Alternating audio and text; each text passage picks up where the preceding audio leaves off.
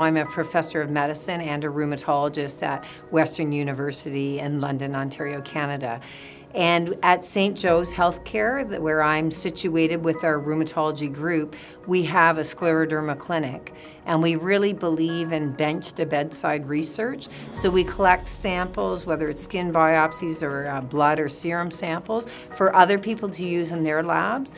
I'm a clinical researcher, so I'm an epidemiologist, so that's looking at disease manifestations, altering the natural history, outcome measurements, and designing trials and other things. So we have our own clinic. We have both research, education are integrated with good patient care. We hope excellent patient care.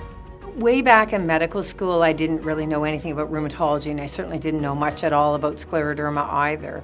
So part of why I chose rheumatology was there were role models where the patients and the doctors I felt worked as a team. That I didn't feel that was always the case when I trained in some of the other specialties or subspecialties.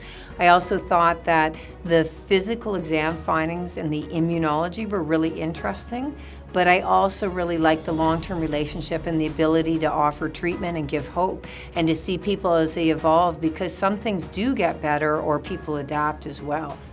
When I started in my practice and publishing in systemic sclerosis, scleroderma, there were hardly any randomized controlled trials.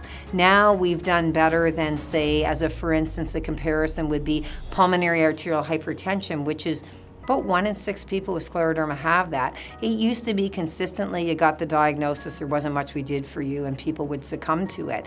Now the improved survival has doubled about 3 times just while I've been in practice. So there's a message of hope there. We can still do better, there's still research, but we're doing a lot better than we did. And that's thanks to investment of patients becoming participants in studies, the family supporting them along that journey, as well as researchers and really the pharmaceutical partners and the peer-reviewed partners for getting money to crack this disease.